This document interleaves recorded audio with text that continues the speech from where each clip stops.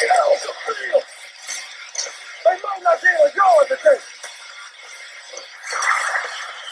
Let's get a shutout today.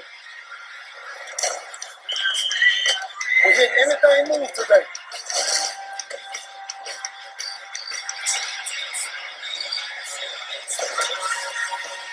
It's a man's game. Man, we really up for this. Blow down. Defense wins championship. Defense. What's up, my spectacular gaming soldiers, and welcome back to Gaming So Spectacular. And I am your host, as always, Sergeant First Class Spectacular, a real sergeant working hard on the mic, rocking it right. Anyway, today is going to be a spectacular review. Did those words come up? No? Fuck it. Anyway, we'll get it right. But this is an indie game review. It's going to be what I like to call retro classics. Did that sparkle enough? I can't tell. Oh yeah, okay, that was good.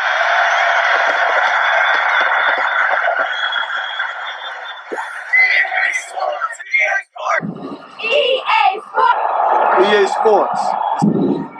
EA Sports. EA Sports. EA Sports. EA Sports. EA Sports. It's in the game. EA Sports. It's in the game. It's in the game. EA Sports. It is the game, baby. EA Sports. EA Sports. EA Sports. It's in the game. In the game. I guarantee you, baby, it's in the game. MADDEN NFL 2005. Oh yeah, okay, that was good. Anyway, first ever to be reviewed on these retro classics is a game I loved to play back in the day, and I whipped much ass and took no names because I don't need names. It's just a long line of endless losers on this list. Madden 2005. Now, what a game this was. Back then when Madden come out, you know, it just kind of like now, it was kind of a year after year, cookie cutter kind of same thing. And I think they were just doing roster updates at the time because internet was still new to the PlayStation 2 and the Xbox. But this game stood out in my mind because of one thing: defense. Defense. Nothing like a linebacker come across the line and laying a big hit on your punk ass. Defense was the order of the day in Madden 2005. The overview of this game. Things changed greatly. A little history lesson here. NFL 2K5 was out at that time, and it put up a hell of a fight. I dare say if it was on the track to stay, it probably would have killed Madden just as 2K basketball killed live. Anyway, when 2K came out, it had realistic crowds, commercial broadcast. The presentation was off the hook. Passing game was pretty good. The graphics were awesome for the time. I mean, it was a great all-around package. But to boot, they offered a $19.99 price tag, which forced Madden, for the first time, and I think the only time in its history, to drop its price to $39.99. But at that time also, Madden was 15 years old. It had its 15-year anniversary. And my man, well, he ain't my man, but they had Ray Lewis on the cover. It was a pretty good thing. The hit stick was new. Controlling your men at the line, your whole defensive setup was new. It was awesome. Well, let's move into the graphics. Now, the graphics on this game were pretty great, and they were awesome for their day. Quarterbacks looked like quarterbacks. Your running back took on, you could stiff arm. You saw the crowd had some interaction. They even had two things I love where you could see the crowd. You could create your own fan. When you would kick that field goal at the end, the camera would freeze and things would pan out from the kicker's view. The graphics were great.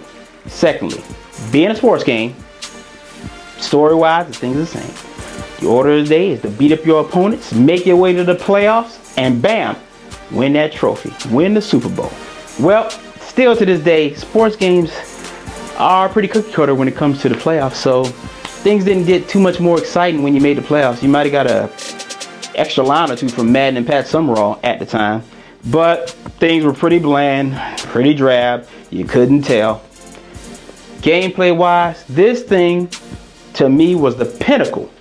Was an awesome control experience. I mean, offense does wait on defense, right? But defense had, at the time, the ability to, on the fly, pull a line in, push one man back, push a safety out in the field, put a corner back, maybe bring a linebacker up, blitz. The hit stick was in play where you took a risk and tried to hit him.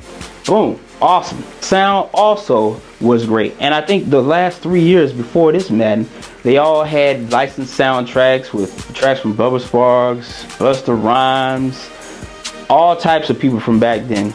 That was the licensed tracks. The in-game sounds were phenomenal and great. You could hear the crowd chant. They would yell defense. You could hear the quarterback call audibles.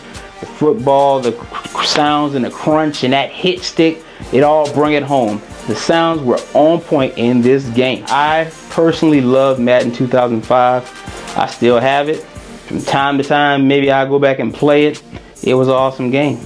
It just, it had things, even though 2K was his rival, it had things that made it different and stand out, even from its predecessors. So, with that being said, I hope you enjoyed this. I will give this game overall a 9 to this day. Still wouldn't change the score. Now you might disagree, and that's okay. Go ahead and tell me down in the comments below.